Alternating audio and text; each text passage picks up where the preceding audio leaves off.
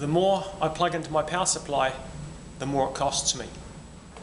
The more I plug into a power point, the faster my meter turns, the more it costs. Let's have a look why that happens from an electrician's perspective. We'll be looking at a toaster, 850 watts. We'll be looking at a coffee machine, 1100 watts, and we'll be looking at a jug of 1750 watts, all running on New Zealand's standard low voltage 230 volts. The way the equipment is set up here, it allows us to view the voltage, at the moment 235.4 volts. It also allows me to view the current flowing through the components from the power supply, across the meter, through the clamp meter, and then in through the power box. So let's have a look at the toaster.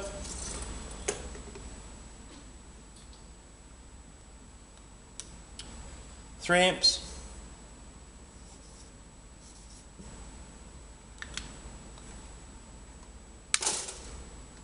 Coffee machine.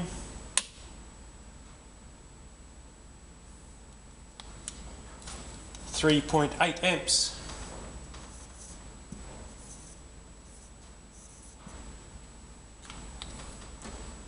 And the jug.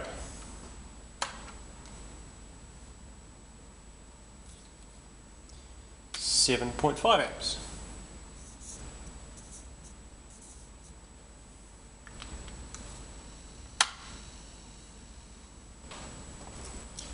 Now for some basic maths. Toaster, 3 amps,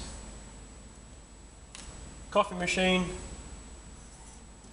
3.8 amps, jug, 7.5 amps. You just need to add them up.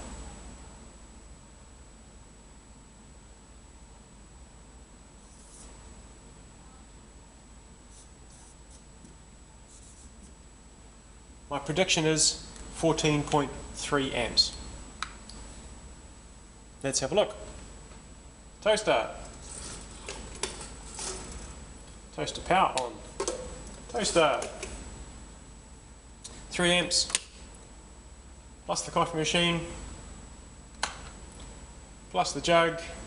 14.6 amps. This is reality. That's close enough for us.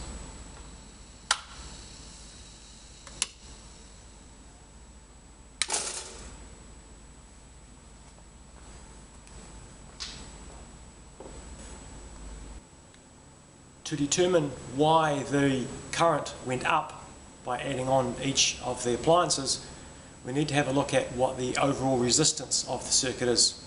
We know in New Zealand we have a 230 volt supply. We can use the formula R equals V squared over P.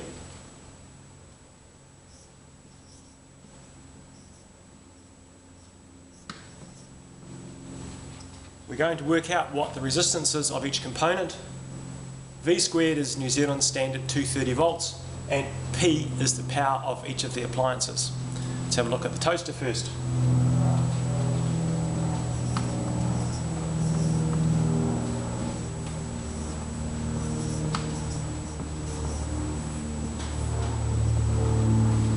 .230 volts squared divided by 850 watts. 850 watts was the power of the toaster from the nameplate of the toaster.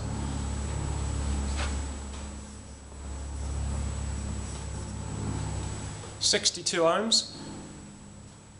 It's not exactly, I haven't carried 3 decimal places, and that's because the age of the appliance will have some bearing on the actual resistance, and because this is an industrial situation, we haven't got exactly 230 volts as determined before. I'll carry on with the jug and the coffee machine as well.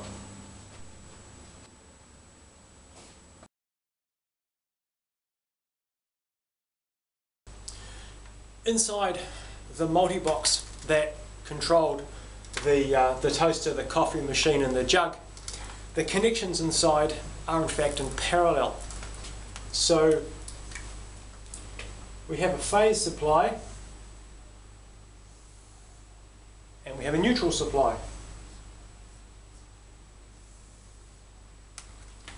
The connection phase and neutral here are in fact in parallel, wired in parallel inside the multi-box. So effectively we've got 230 volts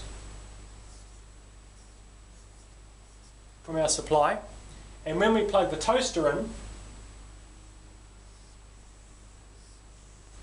we were connecting a 62 ohm resistor across 230 volts. We then connected a coffee machine,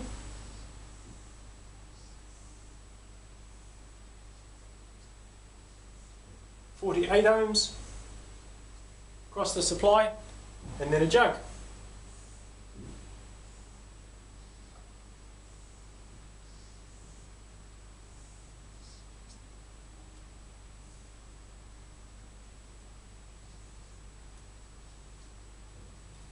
I've written whole numbers there.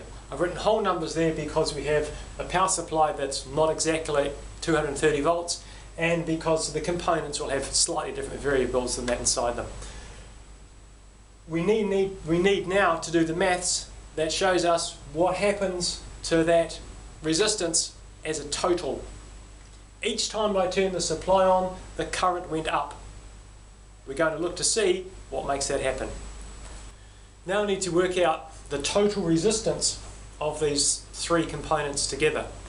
We'll use the formula resistance totals,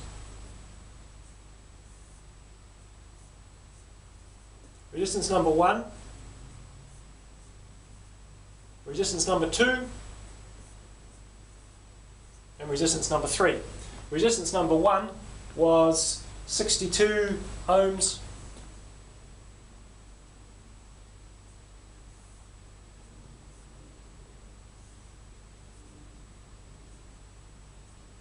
Resistance number 2 was 48 ohms.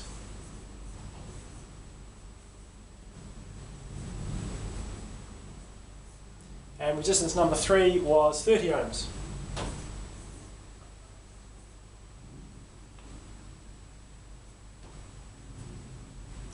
Total resistance in this case is 14.225.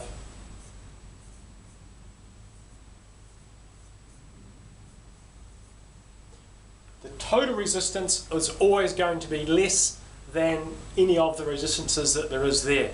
The lower the resistance is, the higher the current will be on a resistive circuit. Using these formulas, how much current should have flown into the circuit?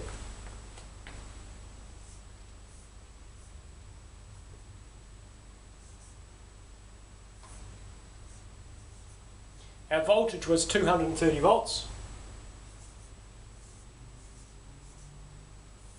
And our total resistance comes from there.